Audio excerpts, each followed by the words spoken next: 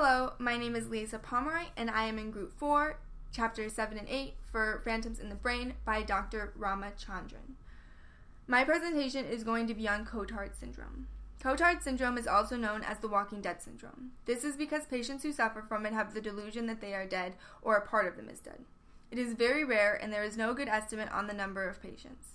It is more common in women, which makes sense because it is linked to depression, which is also more common in women.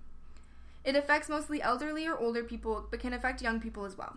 In young people, it is associated with bipolar disorder. It does not have its own disorder listing in the DSM-5.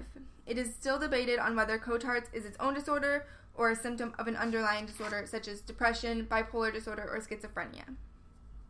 Cotard's is named for Jules Cotard, who first described the syndrome in 1880.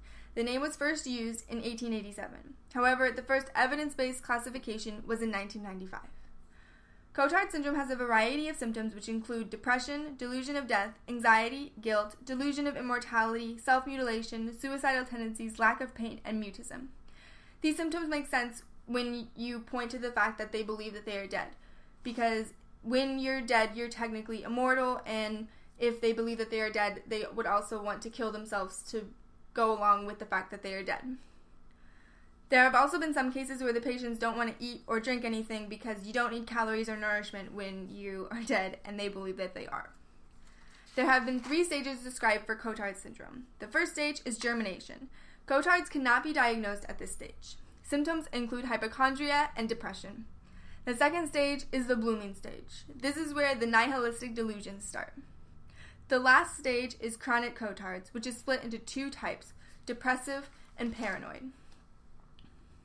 Here are some quotes from a Cotard syndrome review stating the delusions and how the patients felt. From an 88-year-old man, he was convinced that he was dead and felt very anxious because he was not yet buried. And from a 46-year-old woman, she had the constant experience of having no identity or self and being only a body without content. In addition, she was convinced that her brain had vanished, her intestines had disappeared, and her whole body was translucent. She refused to take a bath or shower because she was afraid of being soluble and disappearing through the water drain. Here are 2 very different experiences for the same syndrome. There is no known cause for Cotard's. This is because it is a very rare disorder and there is a lack of data. However, there are many hypotheses. A possible precursor to Cotard's is personality characteristics. A person with an internal attribution style is more likely to develop Cotard's. This is associated with depression. An external attribution style is linked to Capgras syndrome and associated with paranoia. One hypothesis of a cause is a problem with information processing. There is somehow a change in emotional response to faces and bodies and a lack of autonomic response to the self. This would mean that there would be no emotion in regard to the self, leading the brain to believe that the self doesn't exist and is therefore dead.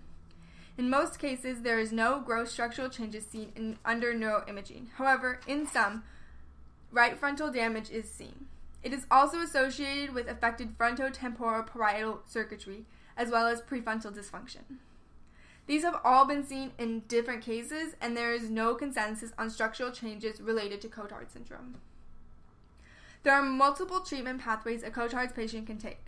One is that the syndrome can spontaneously disappear.